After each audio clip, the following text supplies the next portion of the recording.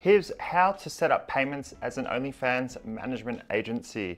All right, so you have two options when collecting payments for your services. So you're managing a model, right? Now I'm assuming that your pitch was, we will split the revenue. We normally do 50-50.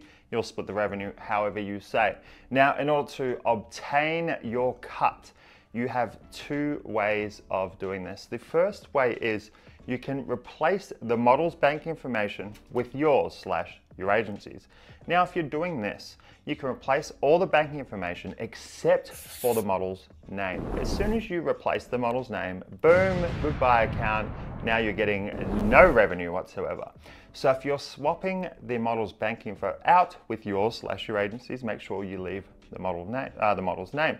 Now, the thing with this is there are a lot of virtual banks, well, most of them I think, won't like that.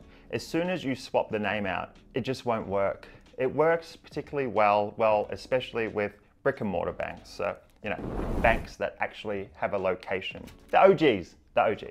You can swap the name out, no worries at all. The money will still go into that account. That's what I noticed anyway. So you can do that. That's cool. I understand a lot of people want to do that because, I don't know, they're scared of the model running off with the money. So they want to swap the banking info with theirs. Then they'll withdraw all the earnings revenue and then they'll send the model their cut because they want to be in control. They don't want the model to run off. Cool, no worries at all. I'm not judging you. Now, that can come with a couple of difficulties. First of all, it's a hard sell. So if you haven't been doing this for a while, you're on your first model or you haven't really worked with the model for very long, this is going to be a hard sell. As soon as you say, all right, I'm going to be swapping the banking info, it's going to be a bit touch and go there for a minute. The other thing is you can't swap the banking info without the model signing off on it because they're going to get an email, verify, and then they need to approve. Then you swap the banking info. Not that you want to do it in secret anyway. It's mainly just a hard sell. The other method is leave everything as is. And at the end of the month, you send your invoice to the model saying, here's everything your account has earned for the month. Then here's the percentage we agreed on minus that. And then this is what you owe us. And just send it to this bank account.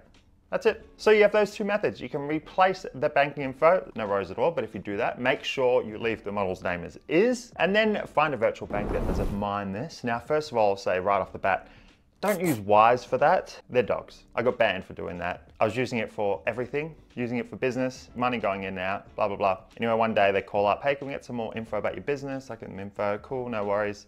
And then next minute, you have to withdraw all your money within the next 48 hours and you are banned. But here's the thing about invoicing models, all right?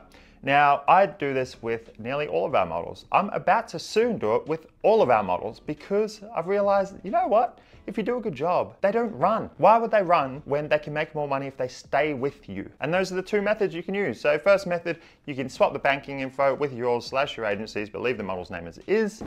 It won't work with all virtual banks, especially not Wise, don't go there. It will work with all, well, nearly all brick and mortar banks. That doesn't matter. You can swap the name willy-nilly. They could send it to John Doe and it'll still land in your account as long as you have the right banking info. Second method, invoice the model. Leave everything as is. Model doesn't get spooked. All the model does is at the end of the month, she pushes withdraw. All the earnings revenue goes to her. And then you quickly write up your invoice, date it, whatever. As I said, here's the terms we agreed on. Here's the percentage split. You owe us this, send it to this bank account by this date.